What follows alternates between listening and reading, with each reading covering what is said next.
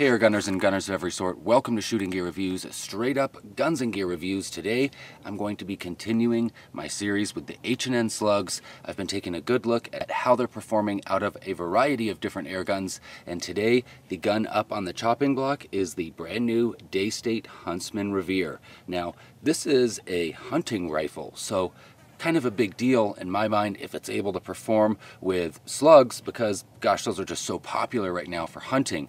Now this doesn't have a slug barrel, but with other Daystate and Brocock rifles, I've had some pretty good luck getting the slugs to work. So I'm gonna go ahead and give it a shot today. I've got a whole pile of H&N slugs I'm gonna test out of this. So I'm gonna find out which work the best, and then I'm gonna show you the 50 yards and 75 yards results. We're going to fire them over the chronograph so that we know what we're getting as far as energy. And just kind of see, can this Daystate Huntsman Revere, the brand new Huntsman, shoot some slugs? Well, we're going to find out if it can with some H&N slugs today. So here we go. Let's get it done.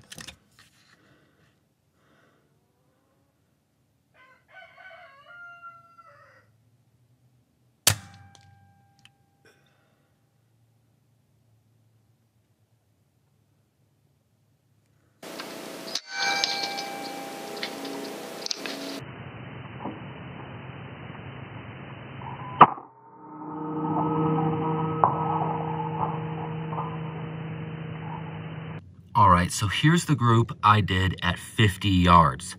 Obviously, I was aiming there and hitting there, but still, what an incredible group. So I went ahead and made a little correction to the scope, to the sighting there on the ATN, took it out to 75 yards. Let's go check that one out. All right, and here we are at 75 yards. Still holding pretty decent groups. 75 yards. I don't have a super powerful scope. I'm just shooting the ATN 3 to 14. So I didn't even have the thing zeroed at 75 yards. I was holding over. And so that was my first group.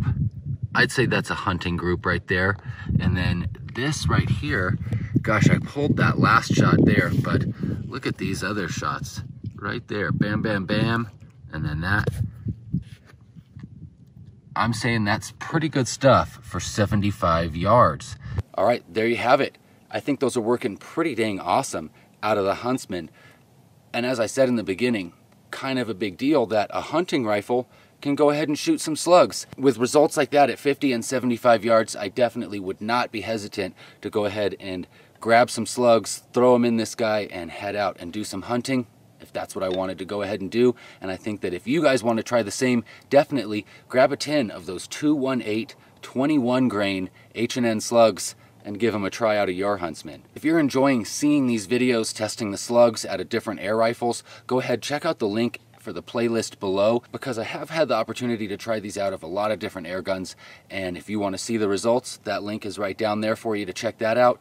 But that is it for today's video. Thank you so much for joining me. I'm Ben. I'm outdoors having a whole lot of fun with my air guns. I hope that you are too, and I'll see you next time.